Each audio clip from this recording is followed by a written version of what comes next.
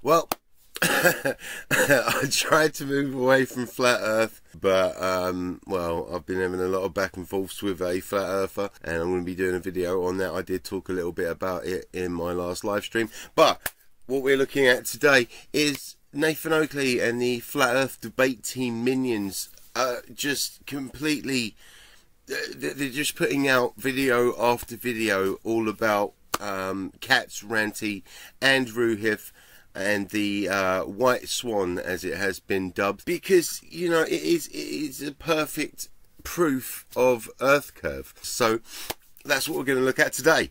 Stay tuned.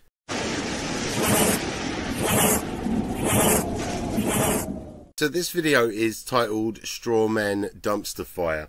Now, a straw man, like as far as debates are concerned, is it's, according to the internet definition, it's an informal fallacy of having the impression of refuting an argument, whereas the real subject of the argument was not addressed or refuted, but instead replaced with a false one. So this isn't a straw man, you know, this is, the argument is that the earth is flat.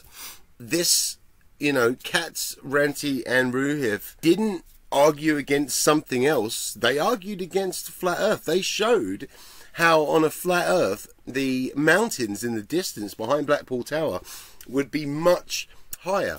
So there is no straw man here. It was a direct argument against flat earth, and it won. As much as Nathan and his minions refused to believe it, you know, it is perfect proof of the globe. So right from the get-go, it's not a straw man. Learn what you're talking about before you start doing stuff. It's not a straw man. It's a direct attack against the argument of flat earth, and it destroys flat earth. So it set out to do what it was meant to do, and it didn't skirt the issue, and it didn't attack something else. It completely demonstrates how that picture would not look that way on a flat earth. Case closed. But you know, it's not going away. So let's take a look. None of them representative of the world, and go skewy and haywire when you try and wrap it around a ball. Even if it's supposed to be a globe projection, you can't wrap it around a ball correctly. Even if you've got millions and photographs from a fake place called space, you still can't get the scales right when it's wrapped around a ball. Yeah, it's not wrapped around a ball. We're on a flat plane. I mean, I know, Nathan, that it's your paycheck and everything, but like, just give it up. Like, everything shows that we live on a ball, and you know it does work when you open it up flat. You know, in like an azimuth or something.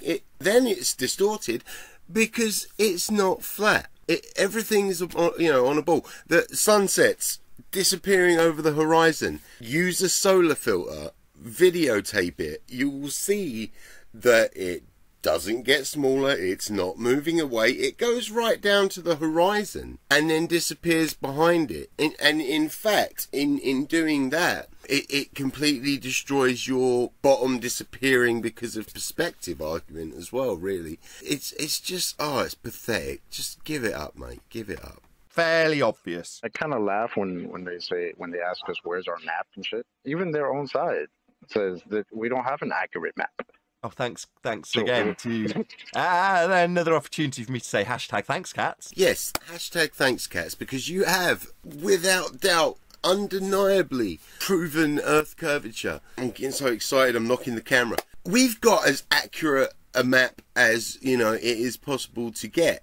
We've done, like, you know, geodesic surveys. We've measured everything as best as we possibly can, and we've got pictures from space that you choose to ignore because you ignore everything that destroys your model, like gravity and logic. We've got a working model. We've got as close to perfect as we can possibly get with current science and understanding. And what do you guys have? Nothing, because it's fucking impossible. Like, our model predicts stuff. We can track earthquakes using, you know, like seismic measurements. We can predict where and when eclipses are going to happen. You know, best angles of everything. We can work out where the sun's going to come up on a particular day. We can predict when we're next going to see a comet. how would any of that work on your flat Earth? If space is fake and the comet is some sort of thing built into your firmament or whatever, how are we able to predict that so accurately? Go back to school. That's right, yeah. We have started to, well, not started to, we've been consistently using Google Earth in terms of its actual measurements, because locally, and with all the measurements, it represents as flat. You can draw out an elevation profile and show how flat it is. No drop. That's because elevation doesn't equal drop. Elevation is the measure from sea level. Flat earthers do not understand 3 dimensions. They kind of live in like 2.5 dimensions. You know, I know everything looks flat to you. That's because there is a very minimal amount of curve in your field of view. It's another idiotic point of view that you think, you know, you completely understand, but you don't. All you do is you make yourself look stupid. And yet you still manage to maintain that arrogance that you understand the world better than everyone else. I mean, look at it logically. What are the odds that 99.9999 whatever % of the world is wrong and your small group is correct? The complete narcissism. Come back to reality, you friggin' moron. Now, bearing in mind that their assertions come with the claim of drop, you'd expect it to be representative in something that's actually claimed to be an accurate measurement of it, and is used professionally. Do you mean like these? These were taken from a couple of like colleges or schools that teach land surveyors how to perform their job functions. Looking at this first one, it shows the curve of the Earth and the ocean surface clinging to it, land masses. And it also states that by definition, the curved surface of a sphere is termed a level surface. I like that one especially. The direction of gravity is perpendicular to this level surface at all points, and gravity is used as a reference direction for all surveying measurements. The vertical direction is taken to be the direction of gravity. In addition, the horizontal direction is the direction perpendicular to the vertical direction of gravity. And if we look at the next one, it's a figure showing the vertical direction is defined as the direction of the force of gravity. It's, you know, showing where you'd sort of line up a freely suspended plumb bob. It would be pulled towards Earth's center. This is so that, you know, as if the ground is uneven and you're setting up the theodolite, you can get the, you know, angle of vertical deflection. And it also states that horizontal distance is measured along a level surface. Again, level meaning the curve of the horizon or the curve of Earth's surface, depending where you're looking. At every point along that length, the line tangent to the level surface is horizontal. It can be measured by tape or electronic distance measurement. A true horizontal distance is actually curved like the surface of the Earth. And if we go on to the last one, horizontal distances and angles. Horizontal angles are measured on the horizontal plane and establish the azimuth of each survey measurement. An azimuth is a horizontal angle measured clockwise from a defined reference, typically geodetic north. Horizontal distance and angle measurements are then used to calculate the position of a point on the horizontal plane. And if we look at it, true horizontal distance curves just like Earth's surface. I also took the pleasure of contacting some land surveying companies. I got to speak to some people there. This is something that I'm prepping for another video. Talking to them now, you know, everyone I talked to, you know, mentioned about, like, you know, we discussed Earth's curvature, and they all said that over large distances you do have to account for it. They actually have tables that account for Earth's curvature. It even accounts for atmospheric refraction. So the one like main measurement that I got was that there's 8 centimeters of curvature accounted for over each kilometer, but under normal conditions atmospheric refraction takes that down to 6 centimeters of curvature. Professional land surveyors have to account for curvature over long distances. Yeah, I'm pretty sure that is a real world example. Started talking about angular size change with distance. That's not all that goes into perspective. So he was the straw man he was making, he wasn't debunking perspective. I don't even know what he was doing.